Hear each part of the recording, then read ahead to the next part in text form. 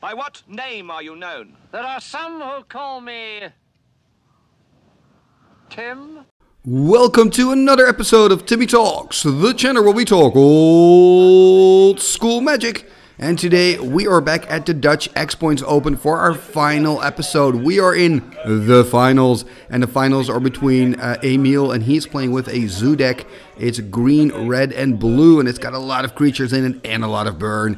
And he is taking on Johan, and we've seen Johan's deck last week as well. He's playing blue, black, and red, the Swamp King deck. And he's got Underworld Dreams, he's got some discard action, he's got some draw sevens. It's a pretty spectacular deck as well. So this is really a clash of the giants. Both of these decks are, I believe, undefeated. I'm not quite sure. Maybe they have one loss each. But anyway, they're the best decks here in the field. And remember, this is 50 players playing 6 rounds in total. This is the last round, the finals. And I'm really looking forward to discuss this match with you and look at the match together. And in a moment, I'm going to jump into the deck decks. I've got lovely deck photos of both of these decks. But before I do, I would first like to point out that, as always, you can also choose to go to the games first, check out the deck decks later. I know some people prefer to do it that way.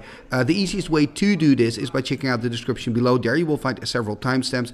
One of the timestamps reads MTG Games. Click on there, it'll take you straight to the games, and in that description you will also find a little link to my Patreon page.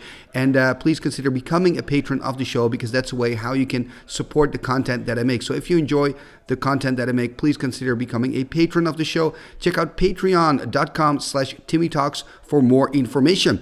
Okay, and now I'm going to continue with the deck decks. I'm going to start with the deck of Emile. Let's take a look. And here we see the deck of Emile. So I've called this a zoo deck. I think it is a zoo deck, right? It's got a lot of smaller creatures. It's blue, it's green, it's red. It's in there as well. So we've got those 3 colors going.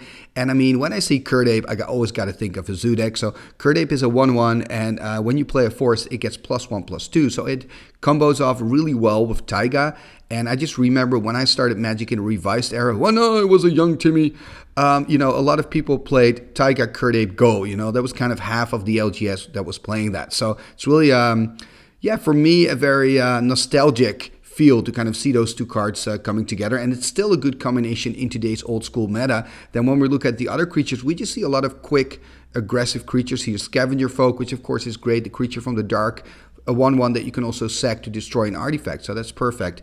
Then you've got Argovian Pixies, kind of the anti-Mishra's Factory card, right? Because it cannot be blocked by artifacts, and also damage dealt to it by artifact is reduced to 0. So your Triskelion is not going to take care of this 1 toughness creature. And then, of course, we have the bad boy, the Serendip Efreet, a 3/4 flyer for 3. What's not to love?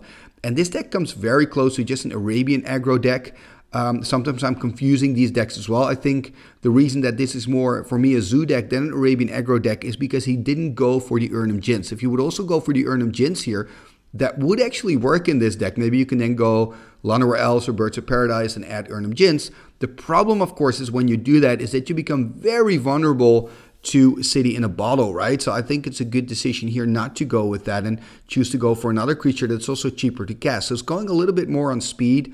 And talking about speed, that fits together perfectly well with the big, huge burn package in this deck, right? 4 Psionic Blasts, 4 Chain Lightnings, 4 Lightning Bolts. I mean, this deck can win on burn alone. Like, if you're just having a pretty bad day on the battlefield, it doesn't really matter that much as long as you just keep drawing your direct damage, and you can just finish your opponent that way. So it's always dangerous to play against these decks, especially since he combines it with a lot of draw sevens, right? Because those draw sevens are going to help you to find those final points of burn that you need to win the game. Now, talking about draw sevens in this matchup, that's going to be quite interesting, because Johan is playing with Underworld Dreams and draw sevens as well. And I think Underworld Dreams could be a key card here, because Emile is not playing with any enchantment removal, so it's going to be really tough. He does have 2 Tranquilities in the side, but I can really see a game unfolding here where Emile is going to lose against those Underworld Dreams. I think the Underworld Dreams is really the biggest, baddest weapon that his opponent Johan has.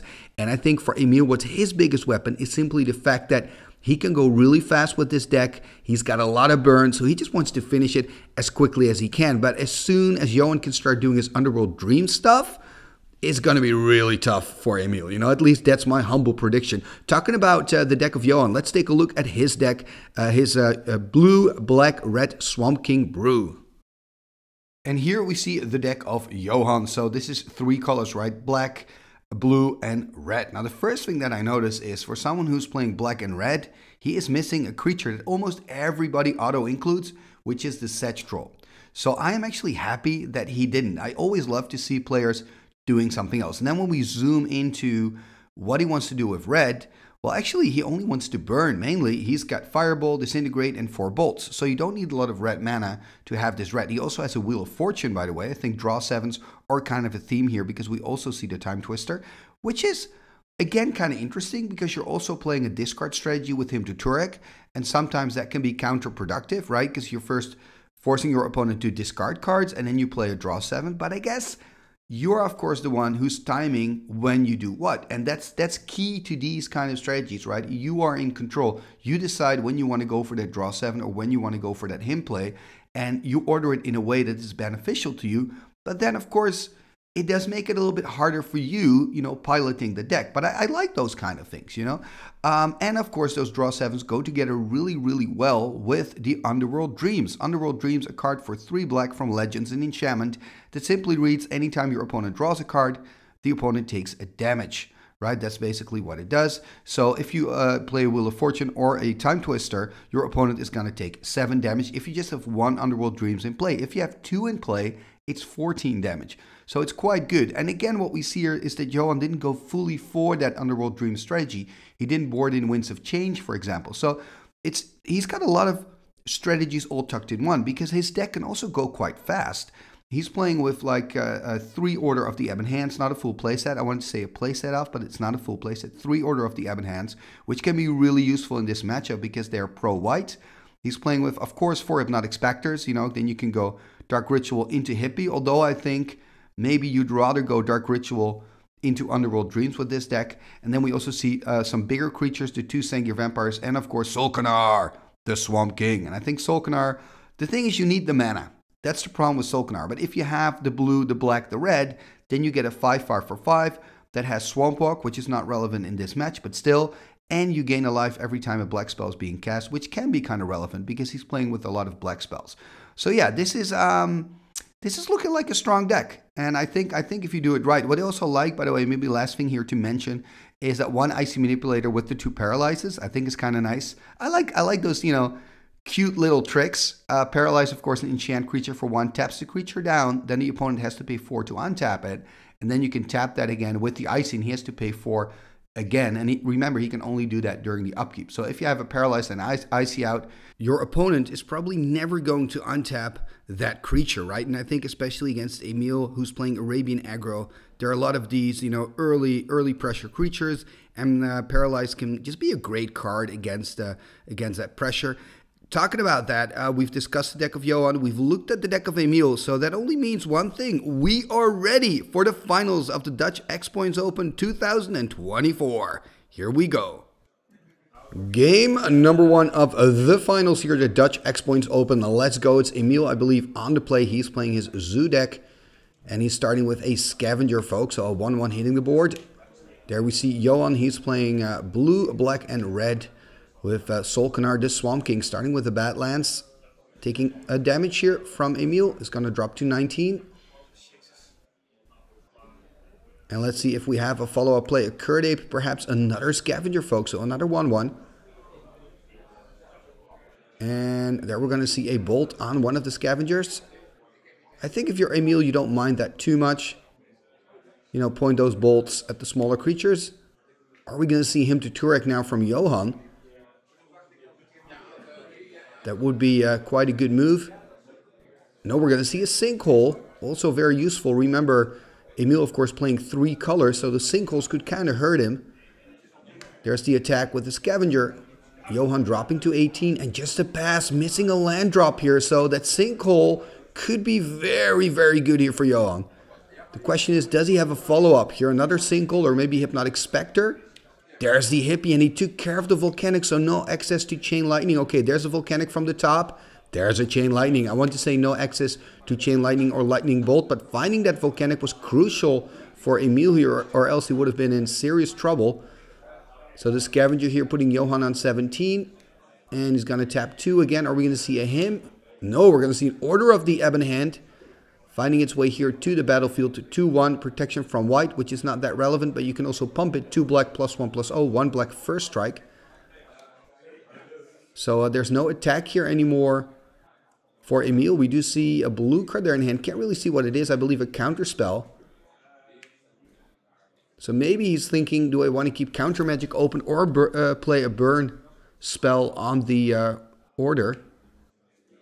Yeah, he's going to go for the Chain Lightning. And that's the thing with Chain Lightning. That's one of the... Oh, he can send it back here. He can kill the Scavenger. And that's good. Wow, I think this is not the greatest exchange. It's easy for me at this sitting here, looking back at the match, because I actually played Emile that day. And you know Emile, I made a lot of mistakes against Emile. So, you know... I don't mean this in a bad way, but I think I would have kept the counter spell open and just taken the damage maybe from the order. And that's also the thing I don't like about the Chain Lightning is that sorcery speed. We've seen Hypnotic Spectre now, by the way, from Johan, which is very unfortunate here. And there's a bolt on the Curd Ape that was being played out by Emile. It's looking bad for Emile here, because now that Hypnotic Spectre can attack, and Emile has to discard a card then as well. And there's just a lot of control. There's a Wheel of Fortune. Yeah, it's going to draw 7. And I think it's a good decision here to first play the wheel, because then you can attack with the hippie and immediately take a card out of his hand. But I also think if you're Emile, you don't mind this too much, because you were low on lands. You didn't have an answer for the hippie. So probably kind of happy now that you got some new cards. It's going to drop to 14 here using a City of Brass. A little bit confusing with the 2 rows of dice, but he's on 14, not on 34. There's the attack. And we also saw another Sinkhole here. So these Sinkholes are really performing well against this deck of Emile. He's so behind just on amount of mana here. There's a Chain Lightning taking care of the Hypnotic. Okay, so he's still in it, but... it's going to be difficult. There's another land, tapping 5. Are we going to see Solkanar, the Swamp King? No, it's a Sengir Vampire, also a beautiful creature, 4/4 flyer. And there's a Psionic Blast. I mean, there are a lot of answers in the deck, of course, of Emile, because it's full of burn, so he can kill creatures all day, although the Solkanar is a bit challenging for him because of the 5 toughness, but all the other creatures in the deck he can easily get rid of. But I think if you're Johan, you don't mind that too much. And also Johan, of course, has a lot of answers to creature threats. There's another Sinkhole. And I mean, this is, I think, Sinkhole number 3 here for Johan. He's just really finding those Sinkholes, and they're really helping him to make the deck of Emile look so slow, even though it's a very quick deck. There's a Mishra's Factory by Emile, by the way, so he's got 3 lands. But look at that amount of mana for Johan. That's amazing. Gonna tap 2. Are we gonna see him to Turek? There's a him to Turek. There's a counterspell on the him. And I mean, then you trade a him for a counterspell, which is, again, not that bad. Of course, you're going to counter. You have to. Don't get me wrong. But if you're Johan, from his perspective, like, okay, traded to him. There's a Shatter here. Are we going to see a counterspell? Counterspell on the Shatter. And another Shatter. Yeah, this is tough. This is tough. And Emile has really been on the back foot, actually, since the start of this game. There's the pass. So no action from Johan, so I guess that's good news here for Emile. Going to go through his library, perhaps, or graveyard. Perhaps he's got a Regrowth in hand. Now remember, Emile's also playing with Time Twister and Wheel of Fortune, just like Johan, so could also maybe be looking to get some information about the Time Twister in hand. Could be another reason. There is a Hypnotic Spectre, but a quick Psionic Blast here on the Hypnotic. Yeah, now he's going to take away that row of dice. I already was wondering, why is it there? So Emile here on 16. Did he take the damage from the Psionic Blast? Not quite sure. There's the pass. There's a Serendip Efreet, so 3/4 flyer from Arabian Nights. And again, a quick response. Like, both of these players are packing so much direct damage. And it's really a thing, especially in X points, where you see a lot of Psionic Blast, Lightning Bolts, Chain Lightnings. You really have to keep that in the back of your mind when you're brewing your deck, that you add, in my opinion, or a little bit of life gain, or you also just have a lot of burn, like these two players both have. There's another bolt here. It's going to 10, and there is the Time Twister. I am loving these draw 7s, by the way. Really cool. So there's the Time Twister, so both players are going to shuffle.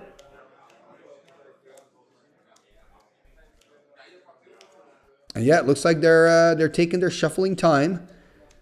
But yeah, for both of these decks, a draw 7 is so good. I mean, for Johan, I guess it works both ways, because it works really, really well with your Underworld Dreams, but it also works well with all the burn cards you have in your deck to draw more burn. And, you know, and for Emile's deck, it works really well. His deck is really fast and also has a lot of burn. So usually getting a draw 7 means you, especially Time Twister, means you get to shuffle back in all your Lightning Bolts, Chain Lightning, Psionic Blast. You can start casting them all over again.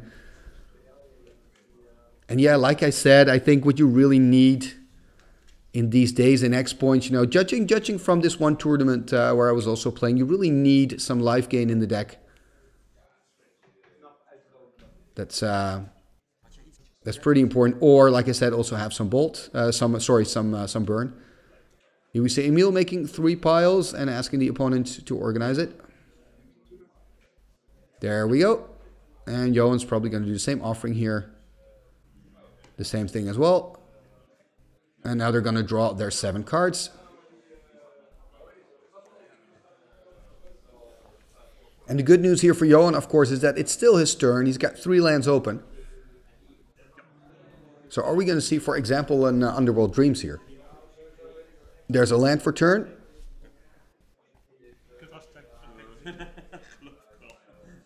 And he's going to tap 2. Are we going to see him to Turek? That would be pretty annoying for Emile. Not devastating, but okay, we're going to see again a sinkhole. Wow, so many sinkholes this game.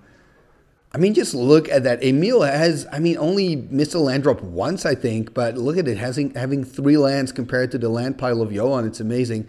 There's a Lightning Bolt on the Curd Ape, so a quick response here to that ape. And let's see what Johan can do now. I mean, he's got so much mana. Gonna tap 2. Oh, there's a him. There's a counterspell on the him. Yeah, and I think that's important for Emile, right? To kind of keep those counterspells to deal with him to Turex. There's Hypnotic Spectre. But remember, he's got a lot of answers. Double Hypnotic Spectre. Wow. So let's see if he has a Chain Lightning, because now Johan cannot send it back. Gonna tap 1. Okay, it's a bolt, but it does the same thing. Gonna tap 2 blue. Gonna play a Chaos Orb, and he's gonna flip on the orb. On the Hypnotic Spectre, he really doesn't want to lose another card. I mean, this makes sense, but this is a flip in the finals. Is he gonna hit it? It is a hit. Wow. Very cool flip, Emile. Okay, just gotta flip. I have to be honest here, I always get kind of nervous when I'm flipping at a tournament, especially if I reach like a top 8 or something and I have to flip there. But yeah, Emile cool as a cucumber. And here playing Argovian Pixies 2-1. Protection, well, not protection from artifacts, but cannot be blocked by artifacts, and damage dealt to it by artifacts is reduced to 0. There's a Paralyze. He's going to counter the Paralyze. Does mean he's going to drop to 8, I believe. There's a Terror, though, and there's the pass. I think I would be tempted maybe not to counter the 1-for-1s. Then again, you do want to win at a certain point, and Johan is at 11, so every point matters. That's also true. Anyway, putting Johan here on 9. Now remember, he's got a huge burn package, right? Ooh, more pressure. Serendip Efreet hitting the board. Quick response, though. Psionic Blast does mean 2 more points of damage for Johan. Would drop to 7. So Emile's actually not doing that bad. I mean, you have this feel that Johan has control of the game the whole time, but look at the life total of Johan. He's on 7.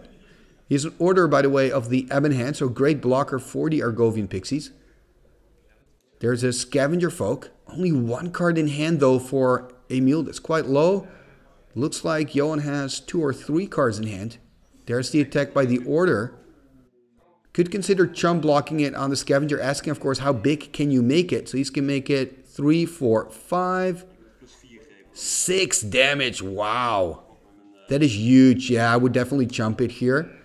Does mean that Johan has to invest 1 black to give it first strike, though. Because it is a 2-1. Yeah, that's exactly what he does.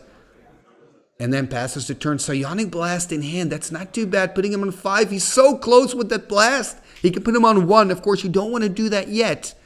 You don't want to do that yet. You don't want to give that information.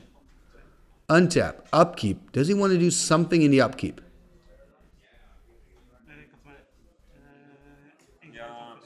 That's the question. Or is he talking now about the start of the turn? No. Okay. Yeah, for a moment there I thought that he was thinking about doing something in the upkeep. There's another land here for Johan. I mean, does he have enough to kill him? Because then he's forcing Emile to use the Psionic Blast. Let's see what he's going to do. So 3, 4. A little bit annoying glitches on the line again, but they will go. So that's 3, 4, 5. And so it's now a 5. Ooh, Dark Ritual. So you can give it 6. I believe. 1, 2, 3. 1, 2, 3. So yeah, they're counting. 2 more. I think he's going to get there or not. 3, 4, 5, 6, 7, 8. Or is it 9? Man, I'm bad at this. Anyway, there's the Psionic Blast. And if you're Emile, you didn't want to do this, right? What you wanted to do was just take the hit, stay alive, and hopefully find another burn spell, finish the game. But look at this. Lightning Bolt. This is an exciting game, though. Like a Lightning Bolt. I think Johan's also out of cards or not. It's hard to see with those black sleeves and the black playmat. Maybe he's got 1 card still. So Johan on 5, Emile on 7. Oh, there's an Order of the Ebon Hand. Wow, is he going to win it here with the Order? Emile has to find an answer, but he was so close to that victory. There we see a Taiga. There's the pass. I wonder if he has a Lightning Bolt in hand. There's the attack. He's going to pump it here. 3, 4, 5, 6. So he can deal 6 damage, I believe, putting Emile on 1. I think he's on 1. That means there's still an out. If you're alive, you're alive. 1 little measly life. Has to find a blocker or a bolt or a chain. Okay, this is good. Mishra's Factory can at least block the Order for 1 turn. Now, I do believe Emile is also playing with 1 Fireball. So if he can draw into that Fireball, there's the Shatter before blocks are declared. And that's it. Then he's going to win here. What's that 1 card in hand for Emile? What could that be? And it was, we cannot see it. Was it the Scavenger? No, it wasn't the Scavenger, folks. It's got to be a land or something. Anyway, Johan here winning game 1. But what a thriller of a match. I really enjoyed watching this first game. So I'm already looking forward to the second one. Talking about that, we're going to let these players sideboard. And we will catch back up with them in game number 2. Game number 2. Here we go. So Emile on the play after losing that first game. No turn 1 play for him, though. That's not great playing with a playset of Curd Apes and Scavenger, folks. You would really love a turn 1 play. But it's just a Volcanic. There's a City of Brass and a pass by Johan. And there's a Tropical Island. Going to go into Sylvan Library, passing the turn. So the enchantment from Legends allows you to look at the top 3 cards during your draw step. And you can order them any way you want. And if you want, you can draw an extra card for 4 life. You can do that twice. So let's see if Emile is going to go for that option. Going to look at the top 3. We saw another Volcanic, by the way, being played out by Johan, who's also not casting anything at this point. There is a Volcanic. So 2 Volcanics and a Trop. Serendip would be quite nice here. Going to tap 2. What are we going to see for 2? There's a Time Walk. Okay, just going to take an extra turn, kind of cycling away the Time Walk here. Does give him a little bit of a tempo play. He can play out another land. Get some advantage there. We remember, of course, the first game where we saw a lot of sinkholes. And it was quite difficult for Emile to get enough lands on the board. Gonna find a tropical island here. So probably gonna play that one out. Okay, gonna go here for City of Brass. And passing the turn here back to Johan. Again, a little bit of glitches on the line, but it will pass. And Johan here playing an Underground Sea, passing the turn. And Emile again looking at the top 3. What I usually do with the Sylvan is I always have a moment where at least I take an extra. Yeah, that's what Emile does right now. Or not. No, just taking the 1. Because you want to get some value out of your Sylvan. Just playing the Tropical Island, passing the turn. No creatures at all. So I guess, okay, there we can see a little... Showing the hand a little bit. I like that. I guess it's full of burn, right? That has to be the case. There we see an Order of the Ebon Hand. And a quick Lightning Bolt on the order. And that was as to be expected, right? If you have a grip full of cards with Emile's deck and you're not playing out anything, it has to just be burn or just a lot of lands. There's a Mishra's Factory finding its way onto the battlefield, so that could be quite good. It will allow Emile to finally deal some damage.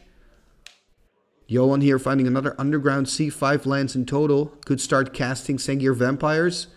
Gonna go for a Hypnotic Spectre. There's a pass. So again, Emile looking at the top 3. But of course, he already knows the top 2 cards.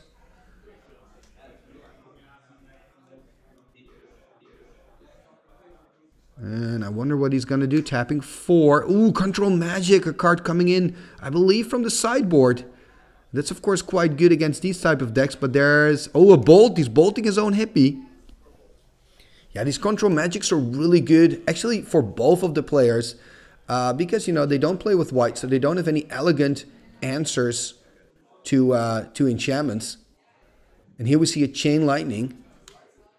Directly to the dome, putting Johan on 15. There's a Sengir Vampire. Ooh, again some glitches on the line. I think we're going to see a double spell here. So a Lightning Bolt and a Chain Lightning to get rid of that Sengir. Was a bit unfortunate there with the glitch, but there were 2 cards being paid for the Sengir. So that's a hefty price to pay. We see 1 counter spell in hand for Emile. He could attack you for 2 with the factory. Or does he have a better option? Tapping 3. Are we going to see a Serendip here? It's a Time Twister. Okay. And it will resolve. Pretty cool. So we're going to twist. And of course, Time Twister is also quite nice in combination with the Sylvan Library. Because you're shuffling your library. So next turn, you can look at a fresh 3 new cards. That's always kind of nice. And here we see Johan again going for the pile shuffle.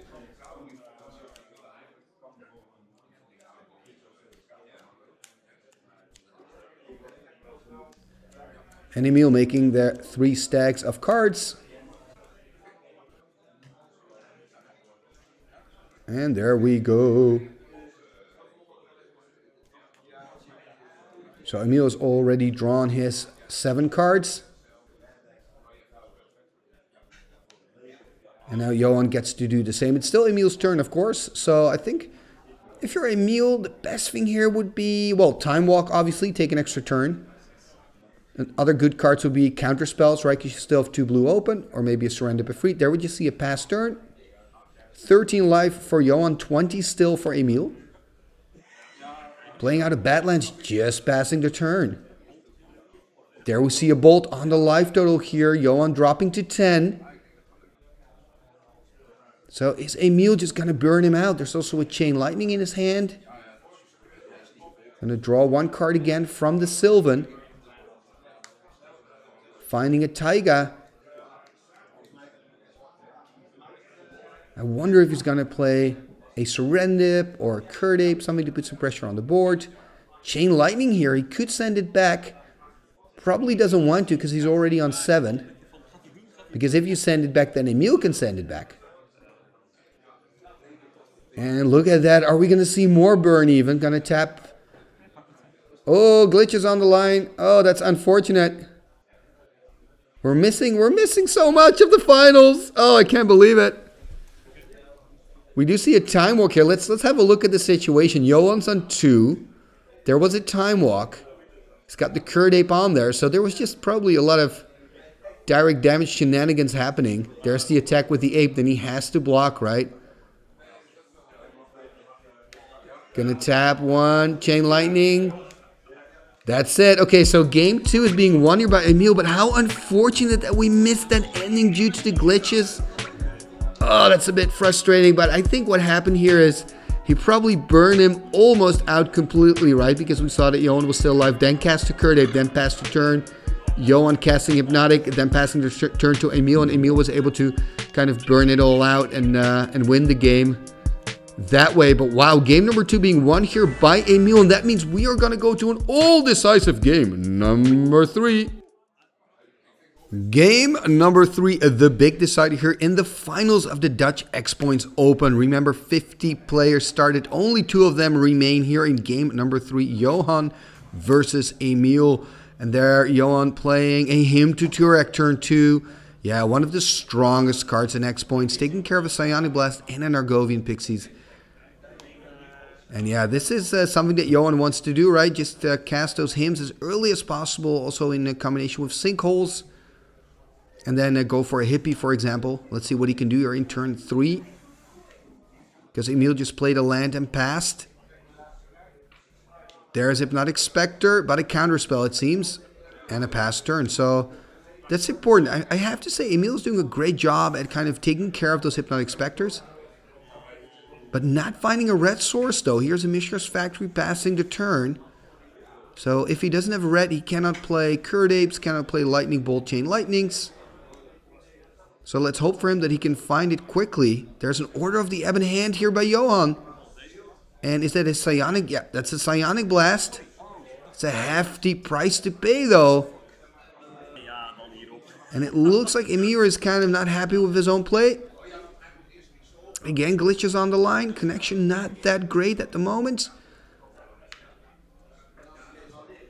And finding finally a red source in the form of City of Brass. Going to play the Curd Ape, which is now a 2-3 because of those 2 tropical islands. So the Curd Ape is having fun on the island.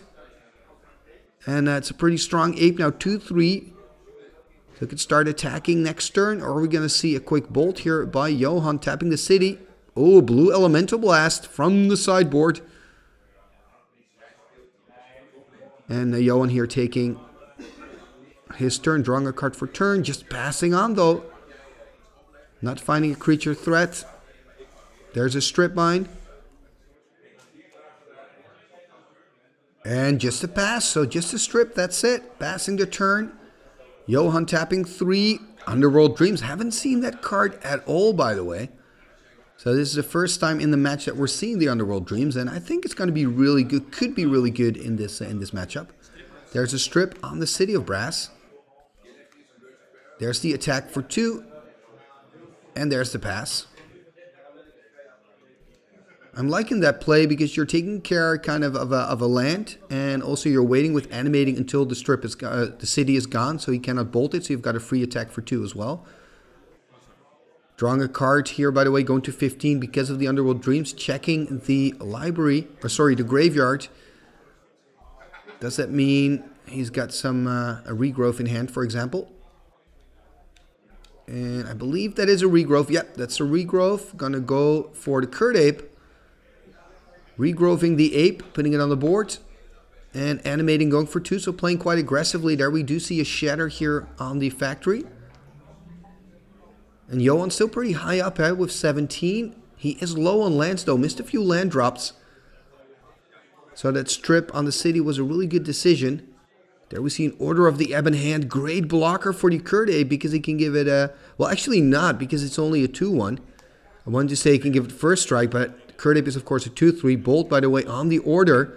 There's the attack. So, Johan on 15. And remember, this is a deciding game. Ooh, there's a Paralyze. He's not going to untap it, though. Passing the turn. Going to take a damage. Going to go to 11. And there's a Volcanic passing the turn. What is that? There's a Psionic Blast on the life total here of Johan, also taking, of course, for Emile, also taking a damage from the Underworld Dream, so he's now on 8. Gonna go to 7, and now he's gonna make a decision. Am I gonna untap the ape for an extra 2 points of damage? The problem is you gotta make this decision before you draw a card. So, you know, I get it. It's a tough decision. There's the attack for 2. Oh, but there's the terror though. So taking care of the ape. Emile on 7, Johan on 11. Oh, there's a bolt. It's gonna drop to 4. If he has a Psionic Blast, Johan is the winner here of the Dutch X points. If he has it though, tapping 3. Oh, it's not. It's a Time Twister. I thought it was going to be a Psionic Blast. Time Twister here. But he's got... Oh, of course. He does have the Underworld Dream. So that means he is winning it. And again, Johan wins it here on Underworld Dreams in combination with the Time Twister. And he also wins the title. Johan is our X Points winner of the Dutch Open. And here we see his winning deck. Congratulations, Johan, for winning the event.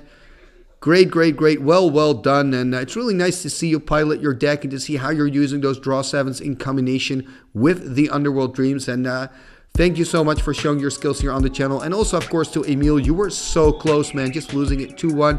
You've built a great deck as well. And yeah, that's it. This is the video series of the Dutch X Points Open. I would like to thank Luki for organizing the event and, of course, creating the whole format, man. It's always a lot of fun to come and visit to these tournaments, and I'm looking forward to join you again next year. And I would also like to thank you for watching another video right here on Timmy Talks, the channel where we talk old school magic. And if you've enjoyed the show, please leave a like, comment, and share it on your socials.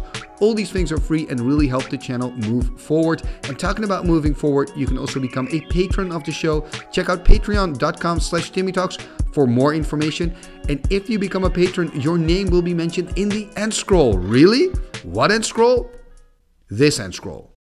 What shall we do with the drunken sailor? What shall we do with the drunken sailor? What shall we do with the drunken sailor? Early in the morning, way hey and up she rises, way hey and up she rises, way hey and up she rises, early in the morning.